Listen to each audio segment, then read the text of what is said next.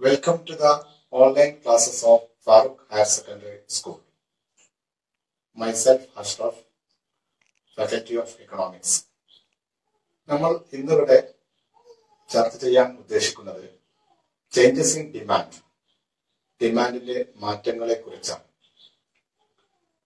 എല്ലാവർക്കും ഈ ക്ലാസ്സിലേക്ക് സ്വാഗതം. അപ്പോൾ നമ്മൾ ലാസ്റ്റ് ക്ലാസ്സിൽ മനസ്സിലാക്കിയത് ഡിമാൻഡിനെ കുറിച്ചായിരുന്നു. ഡിമാൻഡ് എന്താണ് ഡിമാൻഡെന്നും ലോ ഓഫ് ഡിമാൻഡ് എന്താണെന്നും ഒക്കെ നാം മനസ്സിലാക്കുകയുണ്ടായി. Demand is the ability to purchase and use the certain commodities എന്നാണ് ഡിമാൻഡിനെ കുറിച്ച് പറഞ്ഞത്.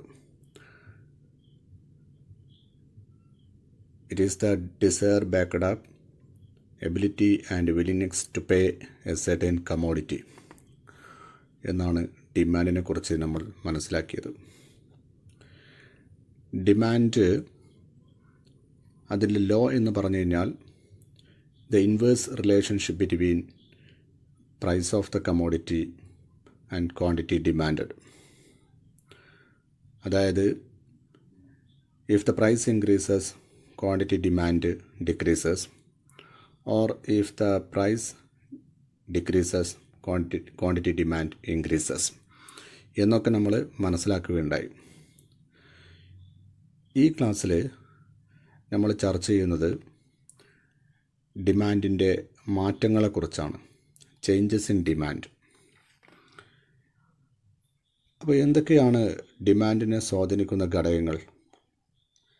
What are the factors determine the demand? കൺസ്യൂമറുടെ taste, preference, മറ്റു കമോഡിറ്റിയുടെ വില, പ്രൈസസ് ഓഫ് റിലേറ്റഡ് ഗുഡ്സ്, അവിടെയാണ് നമ്മൾ നേരത്തെ പറഞ്ഞ സബ്സ്റ്റിറ്റ്യൂട്ട് ഗുഡ്, കോംപ്ലിമെൻ്ററി ഗുഡ്സിനെ കുറിച്ചൊക്കെ മനസ്സിലാക്കിയത്. പിന്നെ കൺസ്യൂമറുടെ ഇൻകം കൂടുകയാണെങ്കിൽ ഡിമാൻഡ് കൂടുന്നു, ഇൻകം കുറയുകയാണെങ്കിൽ ഡിമാൻഡ് കുറയുന്നു. അങ്ങനെയുള്ള കാര്യങ്ങളും മനസ്സിലാക്കുകയുണ്ടായി. പിന്നെ നമ്പർ ഓഫ് കൺസ്യൂമേഴ്സ് എന്ന് പറഞ്ഞാൽ പോപ്പുലേഷനാണ് ഉദ്ദേശിച്ചത്. പോപ്പുലേഷൻ വർദ്ധിക്കുകയാണെങ്കിൽ ഡിമാൻഡ് വർദ്ധിക്കും, പോപ്പുലേഷൻ കുറവാണെങ്കിൽ ഡിമാൻഡ് കുറയുന്നതായിരിക്കും.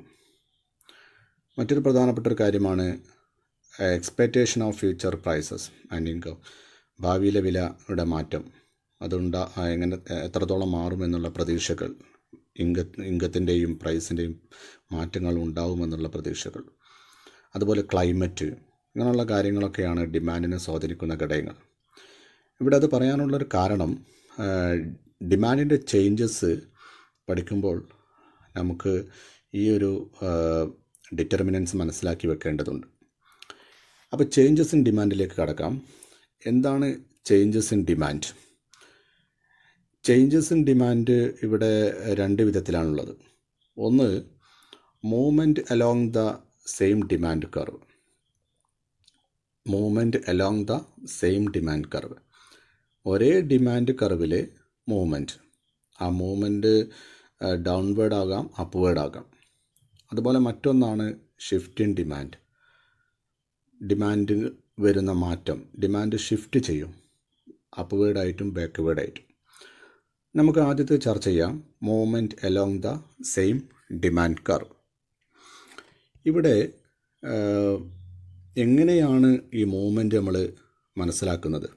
ഒരേ demand കർവിലുള്ള movement. Law of demand പറയുന്നത് എന്തായിരുന്നു? അതർ തിങ്സ് ബീയിങ് കോൺസ്റ്റൻറ്റ്, മറ്റു കാര്യങ്ങളിൽ മാറ്റമില്ലെങ്കിൽ, if the price decreases the quantity demand increases and vice versa. അതായിരുന്നു ലോ ഓഫ് ഡിമാൻഡ് പറഞ്ഞത്. അതിൽ പ്രധാനപ്പെട്ട ഒരു പോയിൻ്റാണ് അതർ തിങ്സ് ബീയിങ് കോൺസ്റ്റൻറ്റ് എന്ന് പറഞ്ഞത്. മറ്റു കാര്യങ്ങൾ, ആ മറ്റു കാര്യങ്ങളാണ് നമ്മൾ നേരത്തെ പറഞ്ഞ ഡിറ്റർമിനൻസിലുള്ളത്. Taste, പ്രിഫറൻസി, income, climate, population etcetera. ഇത്തരം കാര്യങ്ങളൊക്കെയാണ് അതിലുള്ള ഒരു മറ്റ് ഘടകങ്ങൾ എന്ന് പറയുന്നത്, ഡിമാൻഡിനെ സ്വാധീനിക്കുന്ന മറ്റു ഘടകങ്ങൾ. ഇവിടെ അത് തന്നെയാണ് നമ്മൾ ആവർത്തിക്കുന്നത്. അതായത് movement along the same demand curve എന്ന് പറഞ്ഞാൽ, if price alone change we move upward or downward along the same demand curve. Price മാത്രമാണ് മാറുന്നത്, അപ്പോൾ ഒരേ ഡിമാൻഡ് കർവിൽ തന്നെ നമ്മൾ അപ്വേർഡും ഡൗൺവേർഡായിട്ട് മൂവ് ചെയ്യാം. Here all the factors other than price remains constant. മറ്റെല്ലാ ഘടകങ്ങളും നമ്മളിവിടെ തൽക്കാലം കോൺസ്റ്റൻ്റ് ആക്കി വെക്കുന്നു, പ്രൈസിനെ മാത്രമാണ് മാറ്റുന്നത്. അപ്പോൾ ഒന്നാമത്തെ മൂവ്മെൻ്റ് എന്ന് പറഞ്ഞാൽ downward movement along the same demand curve. ഒരേ ഡിമാൻഡ് കർവിൻ്റെ ഉള്ള ഡൗൺവേർഡ് മൂവ്മെൻ്റ് ആണ് ആദ്യത്തെ മൂവ്മെൻ്റ് എന്ന് പറയുന്നത്. അതിന് പറയുന്ന പേരാണ് expansion in demand. Expansion in demand. It is nothing but look at the following identity. Other things being equal, when the price of the commodity falls, the demand for it increases. Then we move downward along the same demand curve. മറ്റു കാര്യങ്ങളൊക്കെ സമമാണ്. അതാണ് other factors constant ആണെന്ന് പറഞ്ഞത്. അപ്പോൾ ഇവിടെ price കുറയുകയാണെങ്കിൽ കമോഡിറ്റിയുടെ demand വർദ്ധിക്കുന്നു. അങ്ങനെ വരുമ്പോൾ നമ്മൾ ഡിമാൻഡ് കർവിൽ ഡൗൺവേർഡ് ആയിട്ടാണ് മൂവ് ചെയ്യുന്നത്. Look at the diagram here. നമുക്ക് കാണാൻ സാധിക്കും എക്സ്പാൻഷൻ ഡിമാൻഡാണ്. ഇതിൻ്റെ ആരോ മാർക്ക് പോകുന്നത് കണ്ടോ, ഡൗൺവേർഡ് ആയിട്ടാണ്. ഡിമാൻഡ് കർവിൽ ഡൗൺവേർഡ് ആയിട്ടാണ് ആരോ മാർക്ക് പോകുന്നത്. ഇനി ഇതിൻ്റെ മോർ എക്സ്പ്ലനേഷൻ നമുക്ക് നോക്കാം. ഇവിടെ കണ്ടില്ലേ, പ്രൈസ് ആദ്യം പി ആയിരുന്നു, ആദ്യത്തെ ക്വാണ്ടിറ്റി ക്യൂ ആണ്. അപ്പോൾ പ്രൈസ് പിയിൽ നിന്നും P2 ആയി കുറഞ്ഞപ്പോൾ ഡിമാൻഡ് ക്യൂയിൽ നിന്നും Q2 ആയി വർദ്ധിച്ചു. When price decreases from P to P2, demand increases to Q2. ഈ പോയിൻ്റ് ഇവിടെ ആരോ മാർക്ക് കൊടുത്തത് കാണാം. പോയിൻ്റ് സിയിൽ നിന്നും ഡിയിലേക്കുള്ള ഒരു മൂവ്മെൻ്റ് ആണ്. സിയിൽ നിന്ന് ഡിയിലേക്കുള്ള മൂവ്മെൻറ്റ് ഡൗൺവേർഡ് ആണ്. So it is known as expansion in demand. ഇവിടെ ഇൻക്രീസ് ഇൻ ഡിമാൻഡ് എന്ന് വിളിക്കില്ല, ഇതിന് വിളിക്കുന്ന പേര് എക്സ്പാൻഡ് ചെയ്യുകയാണ്. Expansion in demand. Demand expand ചെയ്യുകയാണ്, നല്ലോണം വികസിക്കുകയാണ് എന്നാണ് പറയുന്നത്. പ്രൈസ് കുറഞ്ഞാൽ ക്വാണ്ടിറ്റി കൂടുന്നതിനെ പറയുന്ന ഒരേ ഡിമാൻഡ് കർവിൽ ആണെങ്കിൽ അതിനെ പറയുന്ന പേരാണ് expansion in demand. Here we move point C to D. This is known as expansion in demand. Okay. ഇനി രണ്ടാമത്തത് upward movement along the same demand curve. ഈ ഡിമാൻഡ് കർവിൽ നിന്ന് നമ്മൾ മുകളിലോട്ടുള്ള ഒരു മൂവ്മെൻ്റ് ആണെങ്കിൽ അപ്വേർഡ് മൂവ്മെൻറ്റ്, അതിന് പറയുന്ന പേരാണ് കോൺട്രാക്ഷൻ ഇൻ ഡിമാൻഡ്. കോൺട്രാക്ഷൻ എന്ന് പറഞ്ഞാൽ ചുരുങ്ങുക. അപ്പോൾ അതെങ്ങനെയാണ്? Other things been equal, when the price of the good increases, the demand for it decreases. സാധനത്തിൻ്റെ വില വർദ്ധിക്കുകയാണെങ്കിൽ, ഇപ്പോഴും ഇവിടെ അസംഷൻ എന്താണ്? മറ്റ് ഫാക്ടേഴ്സൊക്കെ കോൺസ്റ്റൻ്റ് ആണ്. അങ്ങനെ വില വർദ്ധിക്കുകയാണെങ്കിൽ ഡിമാൻഡ് ഡിക്രീസ് ചെയ്യും. ഡിക്രീസ് ചെയ്യുന്നതുകൊണ്ട് then we move upward along the same demand curve. ഒരേ ഡിമാൻഡ് കർവിൽ നമ്മൾ മുകളിലോട്ടാണ് മൂവ് ചെയ്യുന്നത്. Look at the diagram. Diagram നോക്കുക, അതിൻ്റെ ആരോ മാർക്ക് മുകളിലോട്ട് പോകുന്നു. അതുകൊണ്ട് ഇതിനറിയപ്പെടുന്ന പേരാണ് കോൺട്രാക്ഷൻ ഇൻ ഡിമാൻഡ്. ഇതെങ്ങനെ എക്സ്പ്ലെയിൻ ചെയ്യാം? ഓക്കെ, ഡിമാൻഡ് കർവ് ഇതാ. ആദ്യത്തെ വില P ആണ്, P1 ആയി അപ്പോൾ ക്വാണ്ടിറ്റി Q ആണ്. പ്രൈസ് P ആയപ്പോൾ ക്വാണ്ടിറ്റി Q ആണ്. Qയിൽ നിന്നും Q1 ആയി ക്വാണ്ടിറ്റി കുറഞ്ഞു. എന്താ കാരണം? പ്രൈസ് Pയിൽ നിന്നും P1 ആയി വർദ്ധിച്ചു. When price increases from P to P1, quantity demand decreases from Q to Q1. അപ്പോൾ പിയും ക്യൂവിൻ്റെ ആദ്യത്തെ കോമ്പിനേഷൻ എ ആണ്. ആ എയിൽ നിന്നും അപ്വേർഡ് ആയിട്ട് അടുത്ത കോമ്പിനേഷൻ ബിയിലേക്ക് മൂവ് ചെയ്ത് ഒരേ ഡിമാൻഡ് കർവിൽ. അപ്പോൾ എയിൽ നിന്നും ബിയിലേക്ക് മുകളിലോട്ടുള്ള മൂവ്മെൻറ്റിന് അറിയപ്പെടുന്ന പേര് കോൺട്രാക്ഷൻ ഇൻ ഡിമാൻഡ് എന്നാണ്. Contraction in demand, that is A to B. Here as the price increases, we move from point A to B. It is known as contraction in demand. Price വർദ്ധിക്കുമ്പോൾ നമ്മളുടെ demand കുറയുന്നു. അതുകൊണ്ടാണ് എയിൽ നിന്നും ബിയിലേക്ക് movement ഉണ്ടായത്. ഇതിനറിയപ്പെടുന്ന പേര് contraction in demand ആണ്. ഒരിക്കലും അത് ഡിക്രീസ് ഇൻ ഡിമാൻഡ് എന്ന് പറയാറില്ല. അതിന് പറയുന്ന പേര് കോൺട്രാക്ഷൻ ഇൻ ഡിമാൻഡ്. ഓക്കെ, അപ്പോൾ ഈ രണ്ട് കാര്യങ്ങളാണ് movement along the same demand കർവിൽ നമുക്ക് പറയാനുള്ളത്. Downward movement, upward movement. ഇവിടെ മറ്റു കാര്യങ്ങളൊക്കെ കോൺസ്റ്റൻ്റ് ആണ്. പ്രൈസിന് മാത്രമാണ് ഇവിടെ മാറ്റം എന്നുള്ളത് പ്രത്യേകം മനസ്സിലാക്കുക. ഇനി ചേഞ്ചസ് ഇൻ ഡിമാൻഡിലെ രണ്ടാമത്തെ കാര്യമാണ് shift in demand. Demand curve shift ചെയ്യുന്നു. ഡിമാൻഡ് കർവ് ആദ്യം ഉള്ള ഭാഗത്തിൽ നിന്നും അപ്പ് വേർഡ് അല്ലെങ്കിൽ റൈറ്റ് വേർഡ് ആയിട്ട് ഷിഫ്റ്റ് ചെയ്യുന്നു. അതുപോലെ തന്നെ ലെഫ്റ്റ് വേർഡ് അല്ലെങ്കിൽ ഡൗൺ വേർഡ് ആയിട്ട് ഷിഫ്റ്റ് ചെയ്യുന്നു. ഡിമാൻഡ് കർവിന് മൊത്തത്തിൽ മാറുന്ന ഒരവസ്ഥയാണ് ഷിഫ്റ്റ് ഇൻ ഡിമാൻഡിലുള്ളത്. അതെന്തൊക്കെയാണെന്ന് നോക്കാം. ഒന്നാമത്തെ കാര്യം അപ്വേർഡ് ഷിഫ്റ്റ് ഇൻ ഡിമാൻഡ്. അതിന് പറയുന്ന മറ്റൊരു പേരാണ് right word shift in demand. Demand right വേർഡിലേക്ക് shift ചെയ്യുകയാണെങ്കിൽ ഡിമാൻഡ് വർദ്ധിക്കും. Which is known as increase in demand. ഇവിടെയാണ് നമ്മൾ ഇൻക്രീസ് ഇൻ ഡിമാൻഡ് എന്നത് ഉപയോഗിക്കുക. അപ്വേർഡ് ഷിഫ്റ്റ് ഇൻ ഡിമാൻഡിന് പറയും increase in demand. Look at the diagram. ആദ്യത്തെ ഡിമാൻഡ് കർവിൽ നിന്നും ആരോ മാർക്ക് കൊടുത്തത് കാണാം, ഷിഫ്റ്റ് ചെയ്തിരിക്കുന്നു. ഓക്കെ, എങ്ങനെ എക്സ്പ്ലെയിൻ ചെയ്യാം? ഫസ്റ്റ് ഡിമാൻഡ് കർവ് DD ആണ്. ദെൻ അത് ഷിഫ്റ്റ് ചെയ്തിരിക്കുന്നു D1. ഇവിടെ ശ്രദ്ധിച്ച് നോക്കുക, നമ്മുടെ പ്രൈസ് അവിടെ കോൺസ്റ്റൻ്റ് ആണ്, ക്വാണ്ടിറ്റി ഇൻക്രീസ് ചെയ്തിരിക്കുന്നു. അപ്പോൾ ഡിമാൻഡ് റൈറ്റ് വേർഡായി ഷിഫ്റ്റ് ചെയ്തപ്പോൾ ഡിമാൻഡ് കൂടിയിട്ടുണ്ട്, ഡിമാൻഡിൻ്റെ ക്വാണ്ടിറ്റി വർദ്ധിച്ചിട്ടുണ്ട്. പ്രൈസ് മാത്രം മാറിയില്ല. കണ്ടില്ലേ? DD ആദ്യത്തെ initial demand curve, D1 is the new demand curve. അപ്പോൾ പ്രൈസ് മാറിയില്ല, എന്നാൽ ഡിമാൻഡ് കൂടിയിട്ടുണ്ട്. സാധാരണഗതിയിൽ പ്രൈസ് കുറഞ്ഞാലല്ലേ ഡിമാൻഡ് കൂടുള്ളൂ. പിന്നെ ഇവിടെ പ്രൈസൊക്കെ മാറിയതുമില്ല, എന്നാൽ ഒരു കുറവുണ്ടായിട്ടില്ല. അപ്പോൾ അതുകൊണ്ട് എന്തൊക്കെ കാരണത്താലാണ് ഡിമാൻഡ് കർവ് അപ്വേർഡ് അല്ലെങ്കിൽ റൈറ്റ് വേർഡായി ഷിഫ്റ്റ് ചെയ്തിരിക്കുക? അത് ഷിഫ്റ്റ് ചെയ്തത് കൊണ്ടാണ് ഡിമാൻഡ് കൂടിയത്. അതുകൊണ്ട് തന്നെ പറയും ഇൻക്രീസ് ഇൻ ഡിമാൻഡ്. അപ്പോൾ എന്താണ് അതിൻ്റെ റീസൺ, എന്താണ് അതിൻ്റെ കാരണങ്ങൾ നമുക്ക് നോക്കാം. Suppose in the case of normal goods due to increase in income, നമ്മുടെ ഫാക്ടേഴ്സ്, അതർ ഫാക്ടേഴ്സ് എന്ന് പറഞ്ഞില്ല, അതിലൊന്നാണ് കൺസ്യൂമറുടെ ഇൻകം എന്ന് പറയുന്നത്. അപ്പോൾ നമ്മൾ നോർമൽ ഗുഡാണെങ്കിൽ, സാധാരണ വസ്തുക്കളാണെങ്കിൽ നമുക്കറിയാം നമ്മുടെ വരുമാനം വർദ്ധിച്ചു കഴിഞ്ഞാൽ തീർച്ചയായിട്ടും ഡിമാൻഡ് വർദ്ധിക്കും. അവിടെ പ്രൈസിൻ്റെ അവസ്ഥ നോക്കാറില്ല. ഓക്കെ, ഇൻകം കൂടിക്കഴിഞ്ഞാൽ ഡിമാൻഡ് ഇൻക്രീസ് ചെയ്യുന്നു. രണ്ടാമത്തെ കേസ്, ഇത് കേസ് പറയുമ്പോൾ എല്ലാത്തിനും പറയണം, എല്ലാ കാര്യങ്ങളും നമ്മൾ കുറച്ച് മനസ്സിലാക്കി വെക്കേണ്ടതുണ്ട്. രണ്ടാമത്തെ പറയുന്നു in the case of inferior goods due to decrease in income. Inferior goods എന്തായിരുന്നു?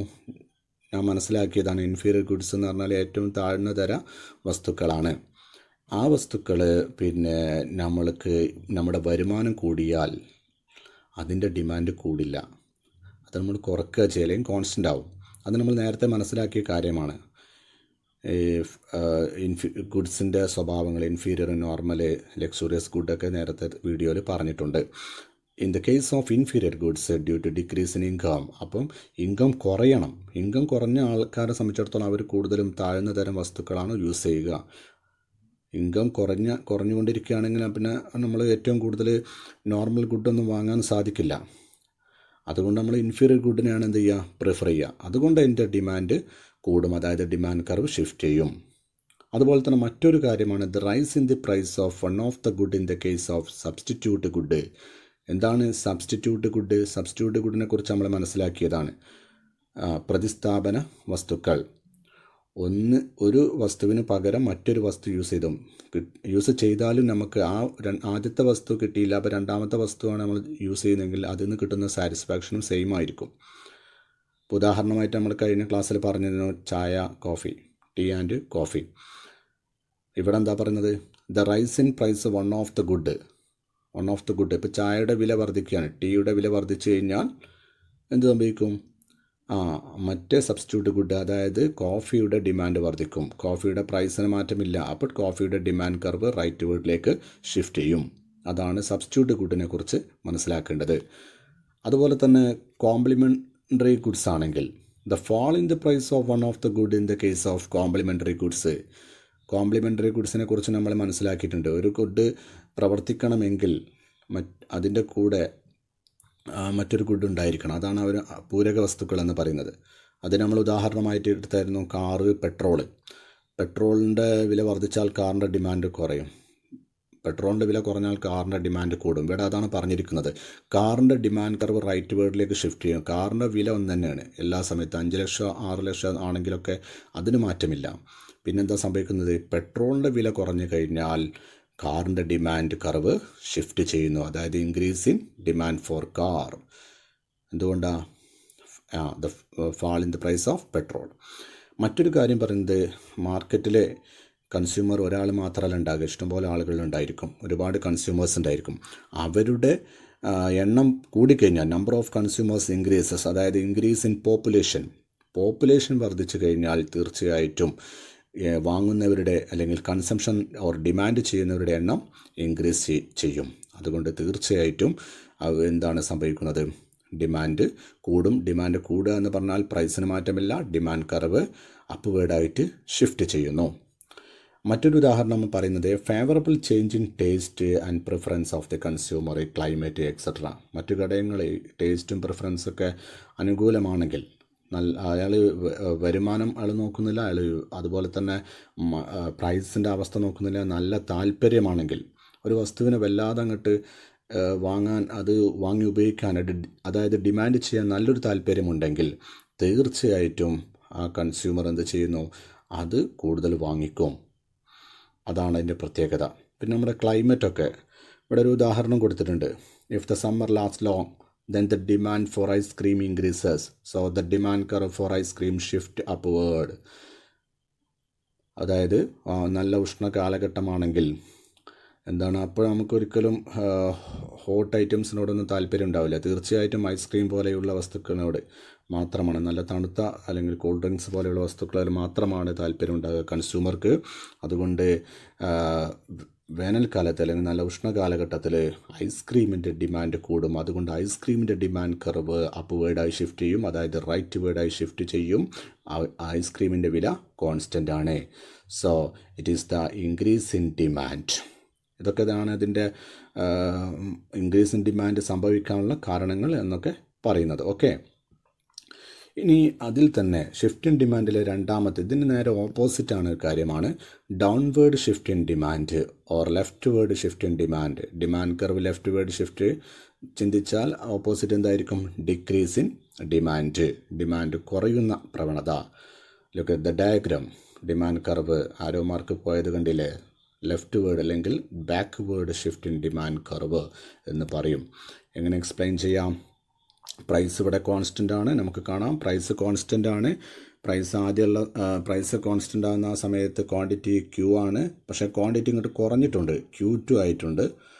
അതായത് ഇനീഷ്യൽ ഡിമാൻഡ് കർവ് DD ആണ്, ന്യൂ ഡിമാൻഡ് കർവ് D2. അപ്പോൾ ലെഫ്റ്റ് വേർഡിലേക്ക് ഷിഫ്റ്റ് ചെയ്ത് ആരോ മാർക്കിൽ കാണാവുന്നതാണ്. എന്തൊക്കെ കാരണങ്ങളാണ് ഡിമാൻഡ് ലെഫ്റ്റിലേക്ക് ഷിഫ്റ്റ് ചെയ്യാനുള്ള ഉണ്ടായത്? അതുപോലെ തന്നെ അതിൻ്റെ ഡിക്രീസ് ഇൻ ഡിമാൻഡ് ആവാനുള്ള കാരണം എന്താണെന്നുള്ളത് നമുക്ക് നോക്കാം. നേരത്തെ നമ്മൾ പറഞ്ഞതിൻ്റെ ജസ്റ്റ് ഓപ്പോസിറ്റ് ഡിക്രീസ് ഇൻ ഡിമാൻഡിലെ കാരണം. In the case of normal good ആണെങ്കിൽ if income of the consumer decreases, കൺസ്യൂമറുടെ വരുമാനം കുറഞ്ഞാൽ നോർമൽ ഗുഡ് ആണെങ്കിൽ എന്തായിരിക്കും? ഡിമാൻഡ് കർവ് ലെഫ്റ്റിലേക്ക് പോകും, അതായത് ഡിമാൻഡ് ഡിക്രീസ് ചെയ്യും. അതുപോലെ തന്നെ in the case of inferior good ആണെങ്കിലോ കൺസ്യൂമറുടെ ഇൻകം വർദ്ധിക്കണം. കൺസ്യൂമറുടെ ഇൻകം വർദ്ധിച്ചാൽ അയാൾ ഇൻഫീരിയർ ഗുഡ് ചൂസ് ചെയ്യില്ല. അതുകൊണ്ട് ഇൻഫീരിയർ ഗുഡിൻ്റെ ഡിമാൻഡ് കുറയും, അതായത് ലെഫ്റ്റ് വേർഡിലേക്ക് ഷിഫ്റ്റ് ചെയ്യുന്നു. മറ്റൊന്ന് പറഞ്ഞത് the fall in price of one of the good in the case of substitute ഗുഡിലെ ഏതെങ്കിലും ഒരു ഗുഡിൻ്റെ വില കുറഞ്ഞു കഴിഞ്ഞാൽ, സബ്സ്റ്റിറ്റ്യൂട്ട് ഗുഡ് എന്ന് നമ്മൾക്ക് ഉദാഹരണമായിട്ട് എടുത്തത് tea and coffee. ടീയുടെ price decline ചെയ്തു. What will happen? കോഫിയുടെ ഡിമാൻഡ് കുറഞ്ഞു. കാരണം ടീയുടെ ഡിമാൻഡല്ലേ കൂടുക, ടീയുടെ price കുറഞ്ഞിക്കല്ലേ. Fall in the price of one of the good in the case of substitute good. Okay, ഇനി കോംപ്ലിമെൻ്ററി ഗുഡ് ആണെങ്കിലോ the rice in the price of one of the good in the case of complimentary goods. നമ്മുടെ complimentary ഗുഡ്സിൻ്റെ ഉദാഹരണമാണ് car, പെട്രോളിൻ്റെ വില വർദ്ധിച്ചാൽ കാറിൻ്റെ demand കുറയും. കാറിൻ്റെ demand curve left വേർഡിലേക്ക് shift ചെയ്യുന്നു. അതുപോലെ തന്നെ പോപ്പുലേഷൻ കുറഞ്ഞു കഴിഞ്ഞാൽ decrease in population. Okay, number of കൺസ്യൂമറുടെ എണ്ണം കുറഞ്ഞു കഴിഞ്ഞാൽ ഡിമാൻഡിൻ്റെ ക്വാണ്ടിറ്റി കുറയുന്നതായിട്ട് കാണാം. ഇവിടെ നമ്മൾ നേരത്തെ പറഞ്ഞ മറ്റൊരു ഫേവറബിൾ ചേഞ്ച് ആയിരുന്നു ടേസ്റ്റും പ്രിഫറൻസ് എങ്കിൽ ഇവിടെ നമ്മൾ പറയുന്നു an unfavourable change in the taste and preference of the consumer climate. കൺസ്യൂമറുടെ taste preference ഒന്നും എന്തല്ല അയാൾക്ക് അനുകൂലമല്ല എങ്കിൽ തീർച്ചയായിട്ടും ഡിമാൻഡ് ലെഫ്റ്റേക്ക് ഷിഫ്റ്റ് ചെയ്യും. ഇപ്പോൾ ക്ലൈമറ്റിൻ്റെ കാര്യമാണെങ്കിലും അങ്ങനെയൊക്കെ തന്നെയാണ്. ഒരു ഉദാഹരണം നോക്കുക. ഒരു അൺഫേവറബിൾ ചേഞ്ച് ഇവിടെ കൊടുത്തിട്ടുണ്ട്. If bird flu occurs then the demand for chicken will fall. Here the demand curve for chicken shift downwards or leftwards. Bird flu പക്ഷിപ്പനി ആണെങ്കിൽ ചിക്കൻ അതിൻ്റെ ഡിമാൻഡ് കുറയും. ചിക്കൻ വാങ്ങും നമ്മൾ. ചിക്കൻ വാങ്ങാൻ പേടിയായിരിക്കും, പക്ഷിപ്പനിയല്ലേ. പക്ഷിപ്പനിയുള്ള കാലഘട്ടത്തിലാണെങ്കിൽ ചിക്കൻ വാങ്ങുന്ന ചിക്കൻ്റെ ഡിമാൻഡ് കുറയും. അതുകൊണ്ട് ഡിമാൻഡ് ഫോർ ചിക്കൻ ഷിഫ്റ്റ് ലെഫ്റ്റ്വേർഡ്. അതിനെ പറയും ഡിക്രീസ് ഇൻ ഡിമാൻഡ്. അപ്പോൾ ഇതാണ് ഈ രണ്ട് കേസിലും ഇവിടെ പറയുന്നത്. Shift in ഡിമാൻഡിൽ upward shift or right word shift അതിന് ഇൻക്രീസ് ഇൻ ഡിമാൻഡ് എന്ന് പറയും. അതുപോലെ തന്നെ ലെഫ്റ്റ് വേർഡ് ഷിഫ്റ്റ് അതിനെ നമ്മൾ പറയുന്നു എന്ത് ഡിക്രീസ് ഇൻ ഡിമാൻഡ് എന്ന് പറയുന്നു. ഓക്കെ, ഇനി ഇതിൻ്റെ ഒരു കമ്പാരിസൺ നമുക്കൊന്ന് ശ്രദ്ധിച്ച് നോക്കാം. ഇവിടെ ഇങ്ങനെയാണ് സംഭവിക്കുന്നത്. വളരെ ഈസി ആയിട്ട് മനസ്സിലാക്കാനാണ് ഈ ഭാഗം കൂടി നമ്മൾ പറയുന്നത്. Change in quantity demand വിയസ് change in demand. Change in quantity ഡിമാൻഡാണ് നമ്മൾ നേരത്തെ പറഞ്ഞ എക്സ്പാൻഷനും കോൺട്രാക്ഷനും ഉൾപ്പെട്ടത്. Change in ഡിമാൻഡാണ് shift in demand. അപ്പോൾ അതൊരു പ്രത്യേകം ശ്രദ്ധിക്കേണ്ട ഒരു കാര്യമാണ്. ക്വാണ്ടിറ്റിയിലുള്ള മാറ്റം അതാണ് ഇവിടെ എക്സ്പാൻഷനും കോൺട്രാക്ഷനായി മാറുന്നത്. ചേഞ്ച് ഇൻ ഡിമാൻഡ് ആണെങ്കിൽ ഷിഫ്റ്റ് ഇൻ ഡിമാൻഡാണ്. അവിടെയാണ് ഇൻക്രീസിങ്ങും ഡിക്രീസിങ് ഡിമാൻഡ് എന്ന് അറിയപ്പെടുന്നത്. ഇവിടെ ആദ്യത്തെ ഡയഗ്രത്തിൽ കൊടുത്തത് കാണാം. കമോഡിറ്റിയുടെ പ്രൈസ് 3 രൂപ, അത് 2 രൂപയാക്കിപ്പോൾ ക്വാണ്ടിറ്റി കൂടുന്നത് കാണാം. അപ്പോൾ ക്വാണ്ടിറ്റി ഇൻ ഡിമാൻഡ് എന്ന് അതങ്ങനെയാണ് അറിയപ്പെടുന്നത്, expansion in demand. Okay, change in ഡിമാൻഡാണ് കമോഡിറ്റിയുടെ വില മാറുന്നില്ല, പകരം മറ്റ് ഫാക്ടേഴ്സിന് അനുകൂലമായ മാറ്റം കൊണ്ട് ഡിമാൻഡ് കർവ് അപ്വേർഡായി ഷിഫ്റ്റ് ചെയ്യുന്നു. ഓക്കെ, അതുപോലെ തന്നെ നമ്മൾ പറഞ്ഞു income of the consumer normal good ആണെങ്കിൽ അപ്വേർഡായി ഷിഫ്റ്റ് ചെയ്യുന്നു. അതുപോലെ ടേസ്റ്റും പ്രിഫറൻസും കൂടുകയാണെങ്കിൽ അപ്വേർഡായി ഷിഫ്റ്റ് ചെയ്യുന്നു ഡിമാൻഡ് കർവ്. അതുപോലെ തന്നെ നമ്പർ ഓഫ് ബയേഴ്സ് വാങ്ങുന്നവരുടെ എണ്ണം കൂടാണ്. ഇവിടെ ആഷ് മീൻസ് നമ്പർ ഓഫ് വാങ്ങുന്നവരുടെ എണ്ണം വർദ്ധിക്കുകയാണെങ്കിൽ, അതായത് പോപ്പുലേഷൻ വർദ്ധിക്കുകയാണെങ്കിൽ ഡിമാൻഡ് കർവ് അപ്വേർഡായി ഷിഫ്റ്റ് ചെയ്യുന്നത് കാണാം. Income and demand inferior good ആണെങ്കിലോ, inferior income കൂടുകയാണെങ്കിൽ inferior ഗുഡിന് demand curve left വേർഡിലേക്ക് shift ചെയ്തത് കാണാം. അതുപോലെ തന്നെ change in the price of substitute good. ഇത് ശ്രദ്ധിച്ചോളൂ. Substitute good price of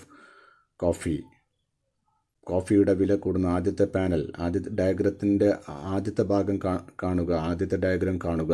price of coffee increase ചെയ്യുന്ന ആരോ മാർക്ക്. ഇപ്പം ക്വാണ്ടിറ്റി ഡിമാൻഡ് കുറയുന്നു. അതേ സമയത്ത് അതിൻ്റെ തൊട്ടടുത്തുള്ള രണ്ടാമത്തെ പാനൽ പ്രൈസ് ഓഫ് ടീ ആണ്. ടീയുടെ വില കോൺസ്റ്റൻ്റ് ആണ്. അപ്പോൾ ടീയുടെ ഡിമാൻഡ് കൂടുന്നു. കോഫിയുടെ പ്രൈസ് ഇവിടെ കൂടിയപ്പോൾ ഡിമാൻഡ് കർവ് ഷിഫ്റ്റ് ചെയ്യുന്നു. ടീയുടെ ഡിമാൻഡ് കർവ് ഷിഫ്റ്റ് ചെയ്യുന്നു അപ്വേർഡ്. ഓക്കെ, അതുപോലെ തന്നെ change in the price of A complimentary good നമ്മൾ പറഞ്ഞു. ഇവിടെ കോംപ്ലിമെൻ്ററി ഗുഡായിട്ട് എടുത്തിരിക്കുന്നത് ഡിസ്ക്കാണ്. DVD പ്ലെയറും DVDയുമാണ്. ആദ്യത്തെ ഡയഗ്രാം DVDയുടെ പ്രൈസും DVDയുടെ ക്വാണ്ടിറ്റിയാണ് കൊടുത്തിരിക്കുന്നത്. DVDയുടെ വില കൂടി, അപ്പോൾ DVDയുടെ ക്വാണ്ടിറ്റി കുറഞ്ഞു. അതേപോലെ തന്നെ ലെഫ്റ്റ് വേർഡിലേക്ക് ഷിഫ്റ്റ് ചെയ്തിരിക്കുകയാണ് DVD പ്ലെയറുടെ ഡിമാൻഡ്. DVD മാത്രം കയ്യിലുണ്ടായിട്ട് കാര്യമില്ല, DVD പ്ലെയറും വേണ്ട അത് വർക്ക് ചെയ്യാൻ. അപ്പോൾ DVDയുടെ വില വർദ്ധിച്ചു കഴിഞ്ഞാൽ, അല്ലെങ്കിൽ ഡിസ്കിൻ്റെ വില വർദ്ധിച്ചു കഴിഞ്ഞാൽ DVD പ്ലെയറിൻ്റെ ഡിമാൻഡ് കുറയുന്നു. അത് ലെഫ്റ്റ് വേർഡിലേക്ക് ഷിഫ്റ്റ് ചെയ്യുന്നു. ഓക്കെ, ഇങ്ങനെയുള്ള ഘടകങ്ങളൊക്കെ കൊണ്ട്, അതായത് ടേസ്റ്റ്, പ്രിഫറൻസ്, ഇൻകം, ഇതിൻ്റെയൊക്കെ ചേഞ്ചസ് കൊണ്ട് ഡിമാൻഡിലുള്ള മാറ്റങ്ങളുണ്ടാവും. പ്രൈസിൻ്റെ ചേഞ്ച് കൊണ്ട് ഡിമാൻഡിലുള്ള മൂവ്മെൻ്റ് ഉണ്ടാവും. അതുപോലെ മറ്റ് പല ഘടകങ്ങളും ഡിമാൻഡിൽ നിന്ന് ഡിമാൻഡിന് ഷിഫ്റ്റിന് സംഭവിക്കും. ഒന്നാമത്തെ ഒരു എക്സ്പെക്റ്റേഷൻ എന്ന് പറയുന്നത് higher expected future price will increase current demand. A higher expected future price will increase current demand എന്ന് പറഞ്ഞാൽ ഭാവിയിൽ വില കൂടും, ഒരു വസ്തുവിന് വില കൂടുമെന്ന് നാം വിചാരിക്കുകയാണെങ്കിൽ, കൺസ്യൂമർ വിചാരിക്കുകയാണെങ്കിൽ ഇപ്പോൾ അദ്ദേഹം ആ കമ്മോഡിറ്റി കൂടുതൽ ഡിമാൻഡ് ചെയ്യും. അപ്പോൾ അതിന് ഡിമാൻഡ് വർദ്ധിക്കും. ഭാവിയിൽ ഒരു വസ്തുവിൻ്റെ വില വർദ്ധിക്കുമെന്ന് കരുതിയാൽ, ഉദാഹരണമായിട്ട് ഗോൾഡൊക്കെ വാങ്ങുകയാണെങ്കിൽ ഇത് ഇനിയും വർദ്ധിക്കാനുള്ള സാധ്യതയുള്ളത് കൊണ്ട് ഇപ്പോൾ അത് കുറഞ്ഞ വിലക്ക് കിട്ടും. അതുകൊണ്ട് അവർ അതിനെ കൂടുതൽ ഗോൾഡ് കൂടുതൽ ഡിമാൻഡ് ചെയ്യുന്നു. മറ്റൊരു കാര്യം പറഞ്ഞാൽ lower expected future price will decrease in current demand. ഇത് ജസ്റ്റ് ഓപ്പോസിറ്റ് ദാറ്റ്. നമ്മുടെ പ്രതീക്ഷ എന്ന് പറയുന്നത് പ്രൈസ് കുറയുമെന്നാണെങ്കിൽ, ഭാവിയിൽ കുറയുകയാണെങ്കിൽ ഇപ്പോൾ നമ്മളത് എന്ത് ചെയ്യുന്നില്ല, ഡിമാൻഡ് ചെയ്യുന്നില്ല. അപ്പോൾ കറണ്ട് ഡിമാൻഡ് ഡിക്രീസ് ചെയ്യും. അതുപോലെ മറ്റൊരു എക്സ്പെക്റ്റേഷനാണ് higher expected future income will increase in the demand for all normal goods. ഇവിടെ നോർമൽ ഗുഡാണ് പ്രത്യേകം പറയുന്നത്. നോർമൽ ഇൻഫീരിയർ വ്യത്യാസം മനസ്സിലാക്കിയാൽ അത് പഠിക്കാൻ എളുപ്പമാണ്. ഈ ഭാവിയിൽ നമ്മുടെ വരുമാനം നല്ലോണം കൂടിക്കഴിഞ്ഞാൽ, കൂടുമെന്നുള്ള നമ്മുടെ പ്രതീക്ഷ, കൂടുതൽ ശമ്പളം കൂടുതൽ വരുമാനമൊക്കെ കിട്ടുമെന്ന് ഉണ്ടെങ്കിൽ തീർച്ചയായിട്ടും ഇപ്പോൾ നമ്മൾ നോർമൽ ഗുഡ് കൂടുതൽ കൺസ്യൂം ചെയ്യും.